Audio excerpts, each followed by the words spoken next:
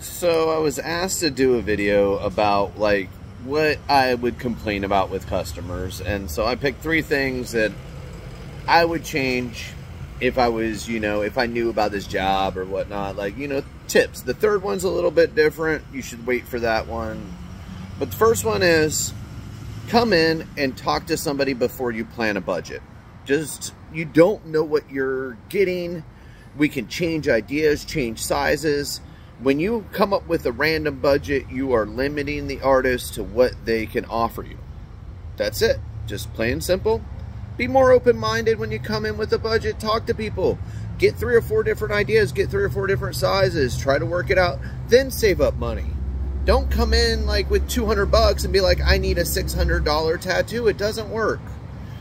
So the second tip, it's pretty simple once again, is be positive. If you come in with a bad attitude or you come in already like, I get it, it's an anxious situation. That feeds other people's anxiety. I know, but positivity begets positivity. I try to always be in the best mood I can possibly be. I'm a human. It's not always possible. But I do say that if you come in with a positive attitude, you come in open-minded, very like, hey, this is what I'm looking for. Cool. Hey, I'm open-minded. I'm looking for new ideas. Cool. We can work with that.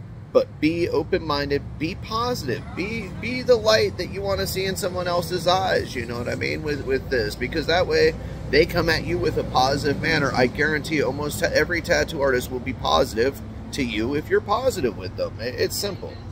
The third one's a little difficult. I don't think you guys can fix this one, but it happens, and it fucking sucks. It pisses me off every time. It upsets me because you go close to people, they fucking die. Don't fucking die. That sucks. Don't do that shit. I don't fucking like it. I don't appreciate it. Y'all motherfuckers keep making me like you, and then you die randomly. Some bullshit. I'm calling this bullshit out. It upsets me all the time. I end up meeting these motherfuckers. I spend hours working with them, and then they fucking die.